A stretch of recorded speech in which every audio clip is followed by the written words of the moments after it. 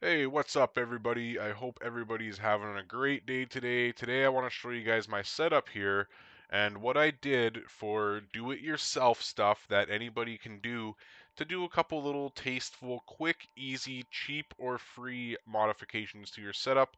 And I'm also going to show you how I've got my G27 a lot quieter than a lot of other Logitech wheels and how I have it mounted up and all of my do-it-yourself setup here today. So without further ado, let's quickly get into this and quickly show you guys what's popping off here.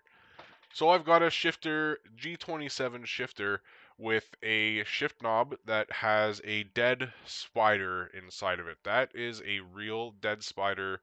It's been dead for so long in here that it is actually starting to get color and turn green and gold. You can kind of see all of its hair follicles and stuff. It's really interesting. My dad got me that a long time ago, and all you got to do to put on a shift knob on a G27 shifter is one Phillips head screw in the top, which will then allow you to take it out. And you can wrap up a bunch of tape and super glue and slap on literally anything with a hole and use it as a shift knob. So if you know what I'm saying, your mom's got something in her room that you want to use as a nice long shift knob. I mean, you can do that. It's not very hard to convert that. So we're gonna move on over to the SimHub setup here.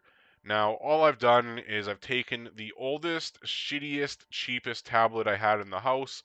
This is an Amazon Fire tablet. I don't even think they're $100, man. This is like the cheapest, shittiest piece of crap tablet I've ever used. I'm not sponsored by Amazon, obviously. Don't ever buy one of these. These things are garbage. The screen sucks. The responsiveness sucks. Everything sucks about it. But it's really good for SimHub. It does display one-to-one. It is accurate there. So if you want to buy one of the worst tablets in the world for a super cheap price just to play on SimHub when you're on a Assetto Corsa, sure, get one. Otherwise, I'd stay away from this thing. Don't ever get it.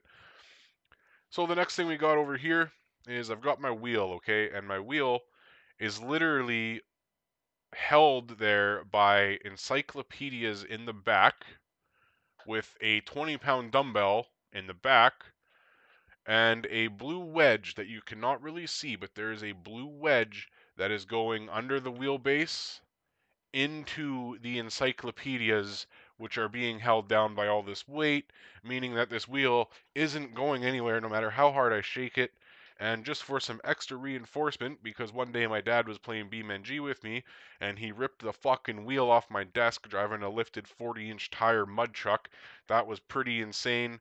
So I've taken some extra steps, and I've gone and secured this in so much it's not going anywhere. Totally DIY right here. Now the next thing we got is a wireless keyboard. It's LG or something, Logi.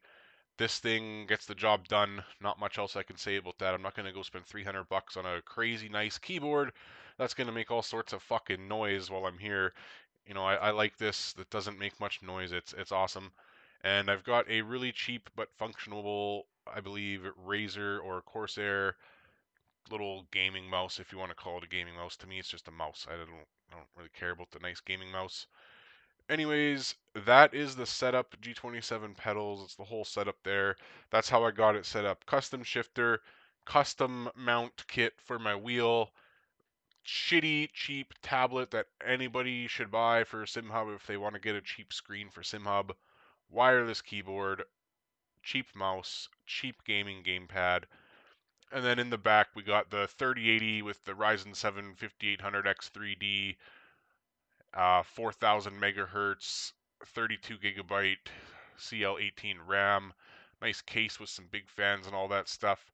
That's where all the money went. As you can see, the money went there and not there, not there, or anywhere else really. It all went into the PC. And that's my setup, guys.